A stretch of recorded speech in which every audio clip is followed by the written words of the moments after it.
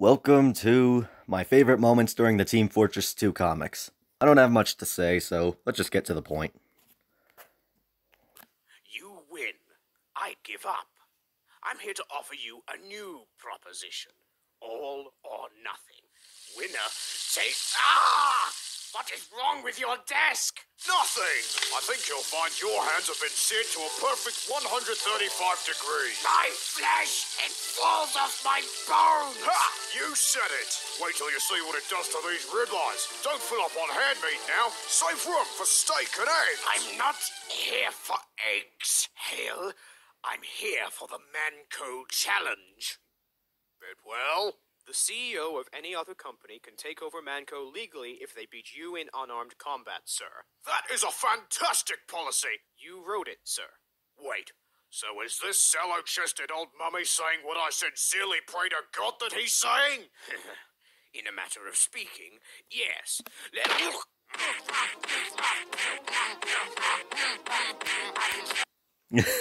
Pretty funny starts for the first comic. Well, next. Ghost DA. The defense rests. He's the f***ing prosecution. Ghost DA. District Attorney. It's in the title of the f***ing show. If Ghost DA was a demolitions expert, they'd have already replaced him with a bloody robot. And what's with that doodly-doodly-doot noise? I'm a ghost sword. Have I ever made a f***ing noise when I disappear? I swear, sometimes I think this show isn't even written by ghosts. I feel like this sword on a regular basis, constantly complaining or arguing about how stupid and illogical things are. But, he does make a noise when he disappears. I'm pretty sure he just whispers something very quietly. Imagine if he did say doodly doodly doo when he vanished. Obviously, wouldn't want to get injured before a shareholders meeting. What? Say now, Max, that's just guff. I got arrested because I broke into Charles Darling Zoo and tried to burn down Charles Darling Zoo and successfully burned down most of Charles Darling Zoo. And excessively mentioning Charles Darling Zoo at the end of every sentence. Call me Mike. I'm going to kill you and anyone else who participates in this preposterous show trial. Me too. Yes, I may kill Scout in the confusion as well. It's pretty funny, though. Beat it, soldier. I got a real lawyer this time. Oh, yeah? Well, I'm calling a surprise witness. My hands! And they will prove beyond a reasonable doubt that your lawyer's neck is guilty of being broken. Hurrah! Snap, snap. Snap. Anything I can help you with? Just one more thing. These genealogy records. Do you have them on microfike? The textbooks! Let's take a look. No, it looks like they were destroyed last year for... Let's see here. For no reason according to the report. We'll have to cancel school for the next 6 years! So... Thank you, Pyro. This is all your fault. Ho, ho, ho, ho. You'll starve before you reach me, soldier. So says Christopher, the Communist Mountain.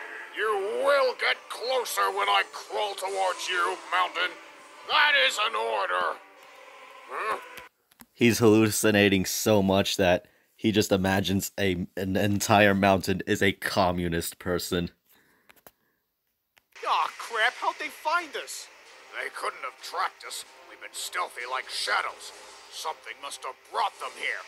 There are only two things that attract bears. Honey and menstruating women. My God, I knew it. Somehow I always knew. Pyro! Huh? Stop locking the door. Good Lord, this plane is filled with honey. Amelia Earhart's... It did have me there when I first watched that. I did almost think Pyro was a woman. But, we don't even know anything about Pyro. If you check the Wikipedia, Pyro's age is Pyro. Heck, we don't even know if Pyro is a human. Whoa! Slow down, youngster. You might trip and start a fire, and fire is nobody's friend.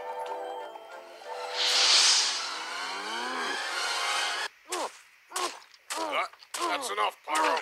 You're launching bone shards everywhere. Some of us are naked here. I love Pyro. No homo. And the bear killed every last one of them. Except for Claude Huggins, who hid under the corpse of his wife until the bear left.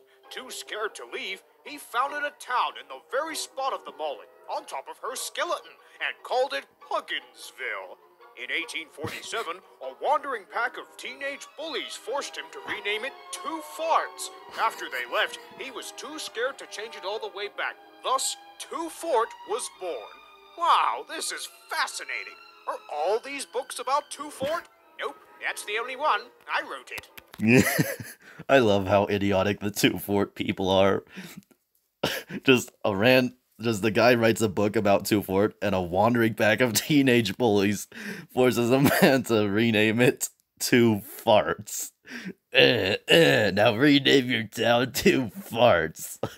They leave. Now I'm gonna change it to Two Fort. These people are so stupid. You.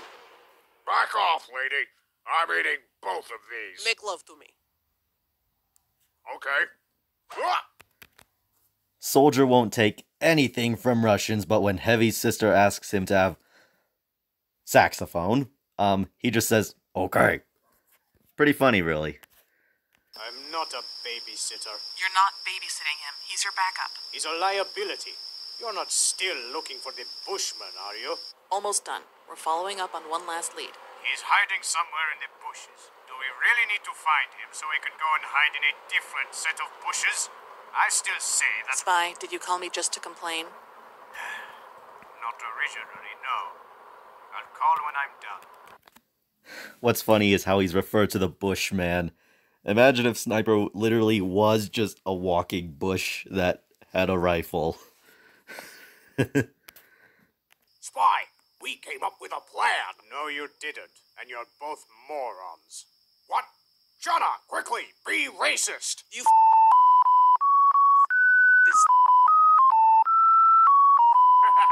You hear that, stupid? What's also funny is I'm pretty sure the censoring follows along to the French anthem.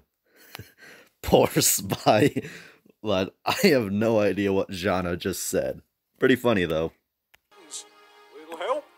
This is all so sad. It's against everything I stand for, but neck fittings. You snapped a man's neck, and he lived, and then you fixed his neck. I'm sure SCP-173 would be a bit bamboozled when he finds out he can't kill Australians by snapping their neck. Still, seriously though, how?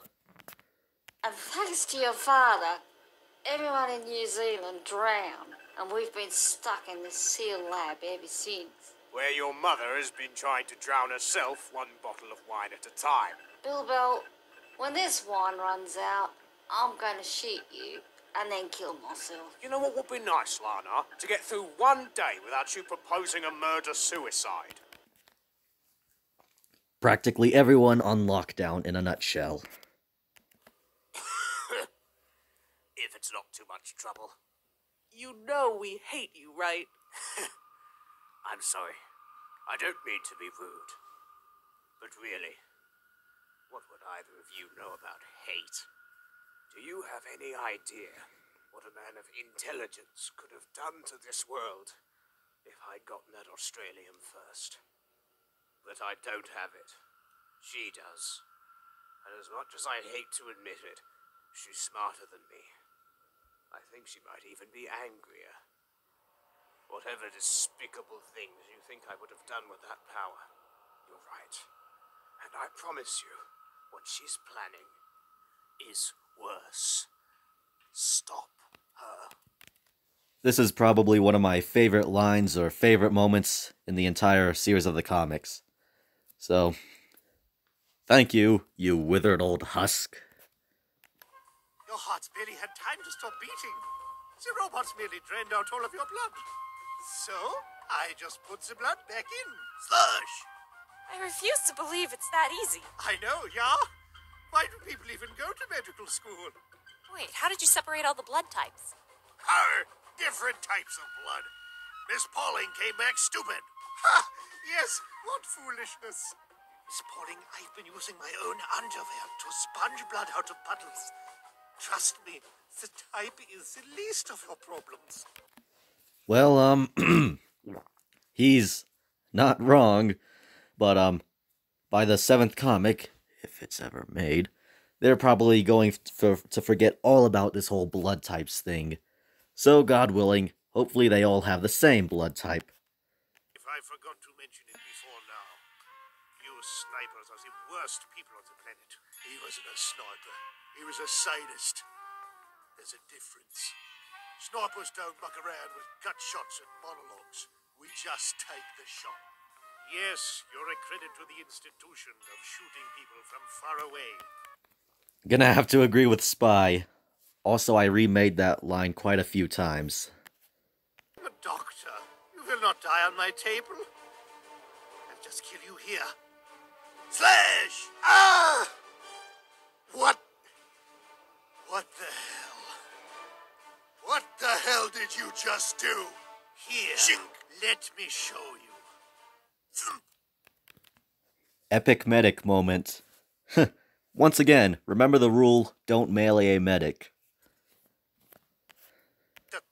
Ross, why are you covered in gasoline? Click.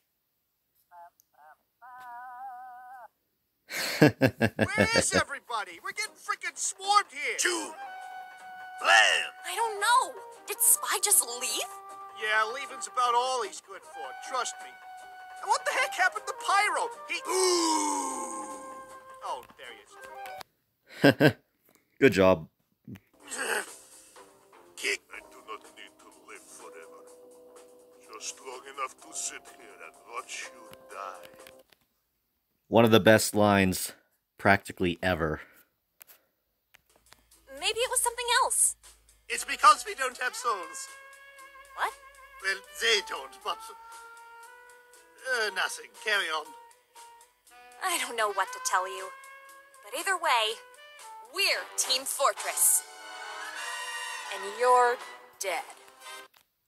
Out with the old and in with the new. Team Fortress 1 kind of sucked anyway. It had very, very old graphics. But that was a nice line, Miss Pauling. And I think that's going to conclude this. I'm sure that towards the end, the audio came in a second early. Never know how to fix that, but thanks for watching. Hope you enjoyed. Bye-bye.